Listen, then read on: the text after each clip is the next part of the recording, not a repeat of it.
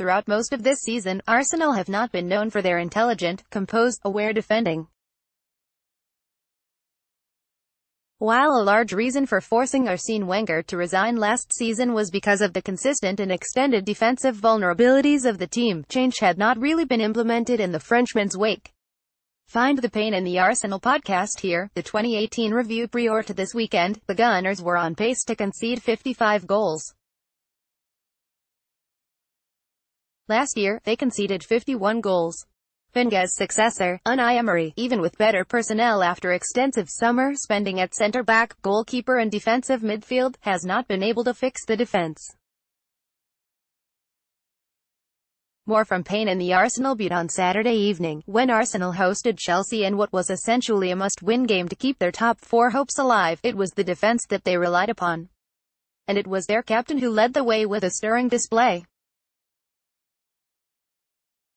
Even if you ignore Laurent Koscielny's goal that sealed the 2-0 victory and simply focus on what he did at the other end of the pitch, you would still come away from watching this game with one player head and shoulders above the rest.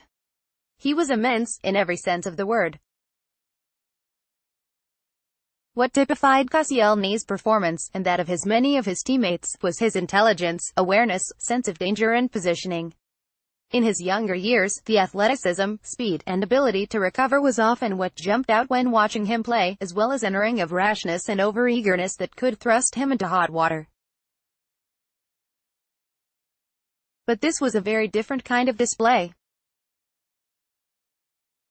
He was typed to Eden Hazard, for instance, but never turned. He challenged former teammate Olivier Giroud but was never rolled. He marshalled from deep, rather than manhandling the opposition.